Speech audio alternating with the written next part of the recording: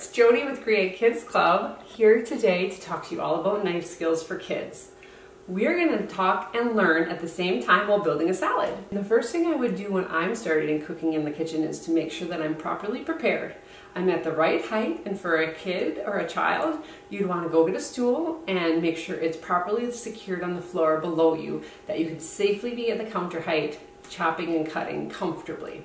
Second, you want to make sure that you have your hands washed and you have your produce washed. All right, so now that you're back with clean hands, you're properly situated at your cooking station, we're going to get out a cutting board that is nice and firm on your counter, and you're going to get out the knife of choice, like a butter knife for the youngest of chefs, lettuce knives, which are plastic knives that work real well, into a larger chef knife. Now, every knife has two sides, a dull side and a sharp side. When you're carrying your knife, you want to make sure that it is always pointed down so you don't accidentally poke anybody else or yourself. Whenever your knife is moving, your eyes are on your knife. So you don't want to be looking around and chopping as we go through this. You want to always watch to make sure you know where the blade of that knife is so you don't accidentally cut yourself. So today we're going to make that salad.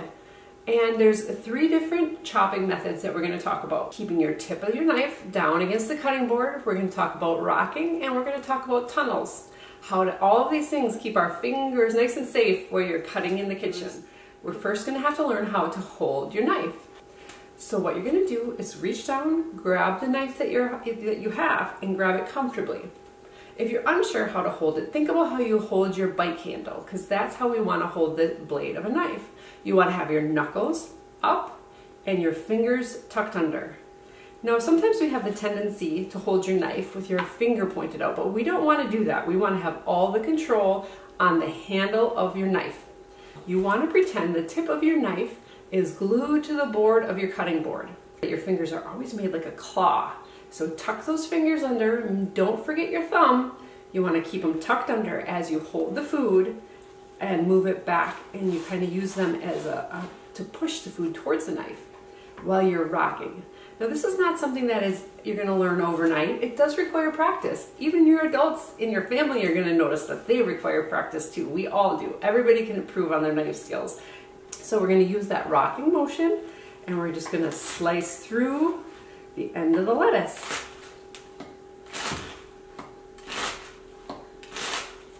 Moving your fingers back as the knife blade gets closer.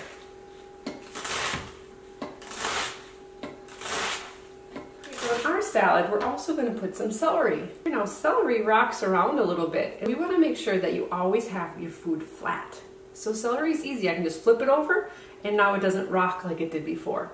So we do the exact same motion for this one. You want to curve your fingers under, you're going to glue your tip of your knife down, and you're going to just work your way down the celery, pushing and moving your fingers back as needed. Okay, now we have some celery and we have some lettuce. How about we put some apples in our salad? Because I like some sweet mixed in with the vegetables. You can have your helper help you cut that core out. And now you have some flat apples to work with. We're going to start by carefully watching where our fingers are. And we'll cut them that way. Then we're going to turn them this way and start cutting them the opposite way to get a dice. Let's add a cucumber to our salad. Now, a cucumber is all around wiggly, so we really want to make this flatter. So this one we're going to use what I call a tunnel. We're going to hold it through a tunnel so we can cut it safely in half so it's flat. So you can just put your knife through the tunnel, making sure you know where all of your fingers are, and you're going to make sure your grip on your knife is proper, and you're going to just start pushing downward to cut that cucumber in half. Now we have a flat surface to work with, and we can cut that cucumber up. And you know what I really like in my salad? I like adding a few fresh herbs if I have them on hand. You might be surprised by how much flavor it adds to a salad. So I have a little fresh cilantro here we're going to add. We're going to start just by giving it a rough cut through, carefully watching your fingers, moving down the line. And once you have it cut up into smaller pieces where you can kind of put it in a little pile, you're gonna hold your knife down and you're gonna put your hand on top of the knife. You're gonna use the top hand to push down. It gives it a little more pressure to cut through. You're gonna try to keep the end of your knife still kind of glued to the cutting board, but you're gonna hold your knife in your bicycle hands, pushing down, watching those fingers. You wanna make sure that you're not cutting your fingers. So once we have that, you can see that we have nice little pieces that we can sprinkle on top of our salad. Let's review what we learned today. You always want to start by washing your hands and preparing your cooking space.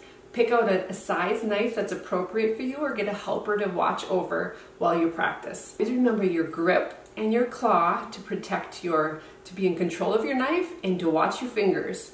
Always make sure your eyes are on the knife, and when they're not on the knife, your knife is not moving. So there we have it. You have a nice salad to serve for your family for dinner. Be sure to join Create Kids Club for more tutorials on kids cooking.